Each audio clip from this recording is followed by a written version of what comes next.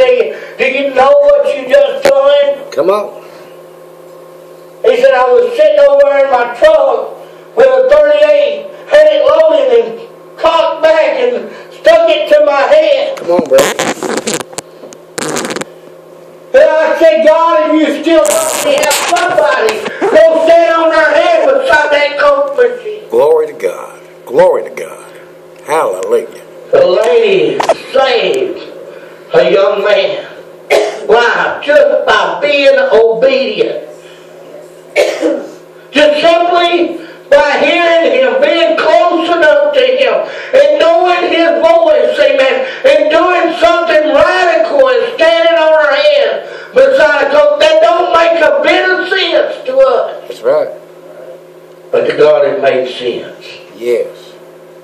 To that young man it saved his life. Yes, it did. Miracles happen when we learn to do it God's way. Amen. Miracles happen when we begin to be obedient. We be patient and wait on God. Yes. Look at David's life and how that he took up kingdomship and how that they were blessed the whole time. God is a good God. Amen. Awesome. He knows what he's doing. He don't make mistakes. I heard Brother George say, well, he didn't think that Saul should have been in kingdomship to start with. That was the people that wanted him. I about agree with that statement. Amen. But they got ahead of God. Yeah, they did. Amen. You and I, we're not past getting ahead of God. Amen, brother. But we need to ask God to help us. I hear people all the time say, brother, don't you pray for patience. Oh, you're gonna get tribulation and trials gonna come upon you. Let me just go ahead and tell you. They're gonna come anyway. Yeah, they are. Better be ready. So God works perfect patience in his children. God puts us through trials and tribulations to teach us and to help us to grow. Amen. Yes, he does. I ministered this morning about growing, maturing in the Lord. Amen. You have to go through things to learn. Amen. People can tell you and you can say you'll do and you know what you're going to do and you're going to handle it this way and you're going to handle it that way. But until you experience it yourself, you really don't know what you're going to do. You think you do. Yeah. But right when you get in the middle of a crisis, that's when you'll find out what you'll really do. Amen? Amen. I'm here to tell you tonight, amen, God wants us to wait on him. He said those that wait upon the Lord shall renew their strength. They shall mount up with wings of eagles. They shall run and not grow weary. Yes. They shall walk and shall not faint. See, God is a good God. Yes. Amen. He'll not let you down, Heather. If you'll just put your trust and faith in him, Judy, God knows what you're in need of. God's able to meet it. He knows what your heart desires. It says over in Psalm 37 to delight yourself in the Lord and he'll give you the desires of your heart. If you want these things to come to pass in your life, then you've got to learn to delight yourself in God. Yes. The way I've always explained that word delight is this way. I love coconut cream pie. Coconut cream pie. Any pie that you put out there in front of me, coconut cream pie there, well, I'm going to pick that one over any of them. Come on, brother. Because I love it. Yes. Now, Johnny, on the other hand, he might love chocolate pie. I don't know what he loves. I like that fudge. But, well, George likes that fudge, amen? So George is going to pick fudge. No. And he's going to eat every bite of it and enjoy every bite that he eats. Yes. Why? Because he loves it. Amen. And we'll learn to serve God like that. Oh, like every bite I eat of that pie. Come on, brother. If I learn to serve God like that, Sister Sue, you know what God said? He give me the desires of my heart. That's your answer, Judy. He'll give you the desires of your heart. He wants to, amen. He loves you, amen. He wants to bless you, amen. He wants you to be full of joy and peace and happiness. He wants you to know who But so many times, we try to get it on our own. We try to do it ourselves. And then we find ourselves, like David and like others, amen, we find ourselves in situations where as he was, next thing you know, he was killing him. Amen. Just to try to cover up what he done. I hope to God nobody else here will do like David and do something like that, amen. But I can tell you, amen, that we'll learn to trust God. Yes. The Bible says in Proverbs 3 and 5, to lean not unto thy own understanding. Yes. But acknowledge him in all our ways, and he'll direct our path. Yes, he will. Amen. Delight yourself in the Lord. Commit yourself. Amen. Turn back with me to Psalms 37. Let's read those promises there real quickly and we'll close. Amen. Bless the Lord. Yes. Listen to these.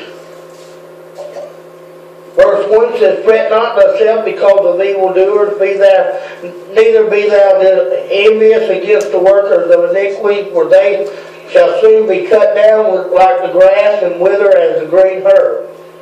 Trust in the Lord and do good, so shalt thou dwell in the land, and verily thou shalt be fed. Hallelujah. Well, just trust in the Lord. Amen. God's going to take care of us. That's what it says. Yes, sir. Just paraphrase a little bit. God said if you'll trust him, he'll take care of you. He feeds the birds. He'll feed What he said. Amen. Right? That's right. Next one said, delight thyself also in the Lord, and he shall give thee the desires of thy heart. Remember, just like that coconut cream pie. Amen. Love the Lord Yes. with all your heart, mind, and soul, and body. Give him praise, lift him up, magnify him. Tell people about him. Let them know that he's number one in your life. Amen. And he'll give you the desires of your heart. He said, if you're ashamed of me, I'll be ashamed of you. What he say? Unto my Father. Yes. Amen. Commit thy ways unto the Lord, trust also in him, and he shall bring it to pass. Yep. So we got to commit ourselves. The Bible says over in the book of James, chapter 4, it says to submit yourself unto the Lord. Yep. Then resist the devil, and then he will flee. Amen? Yes. So what do we got to do? We got to learn to make a commitment to God. And when we commit to God, stick to it. Yep. Don't make a vow to God and break it. Give your heart, soul, and life completely and totally to God. And let him be in control. It's hard to do when there's a part of you that's still alive. Amen? Amen. So you have to die so that he shall live. Yep. Amen? Praise the Lord. But if you'll do that, if you get a hold of this word tonight and realize that God will not let you down. Realize who he is. Yes. It says, rest in the Lord and wait patiently for him.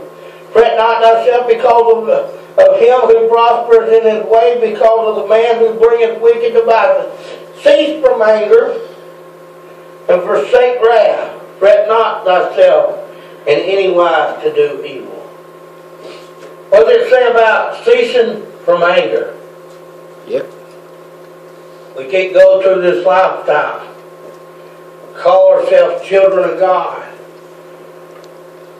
and allowing everything to upset us. Amen. That's the truth. We've got to get past it. We've got to get back the joy of the Lord. Amen. Get close to God to where things don't rub us like that. Amen. Oh, there's things in this world going to rub you. Amen. Some things may rub me one way. Other things may rub Sandra the other way. But we've got to learn to get past it. Yes, we do. How do you do that, Brother Derek? By trusting the Lord. By realizing that God's doing something. Realize that God's the one in control. And he's working something out for your good. Amen. Oh, God, I know I hate this and I don't like it. But God, I know that whatever you're doing here, God, it's for my good. Yes. That's crazy thinking, ain't it? For a carnal man. Yep. You tell a carnal man, he'll say, you lost. I don't know if you're right or something, amen. Yep. But for a spiritual man, he's able to lift his hand and say, praise God. Oh God, I don't know why I'm going through this, but I know you're doing something, and it's for my good, God. I know whatever it is, God, it's got to be something good because I hate it. Yes, come on. But God, I'm going to praise you for it anyways. Amen. God, I'm waiting for you to bring me through. I'll stay here as long as you want me to, God.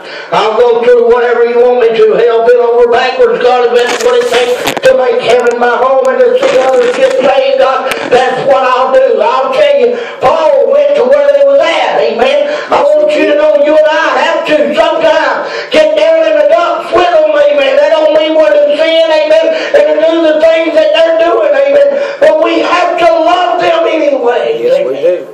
Amen. We have to let them know that God loves them. Amen? Praise the Lord. What are you talking about, Brother Dan? I'm talking about being patient and waiting on God.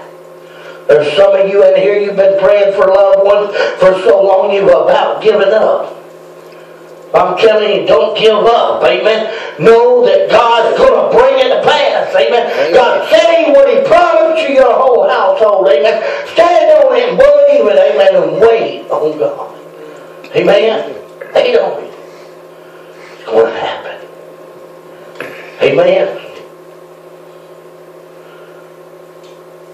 For evildoers shall be cut off, but those that wait upon the Lord, they shall inherit the earth. Amen? Yep. You and I got a prize.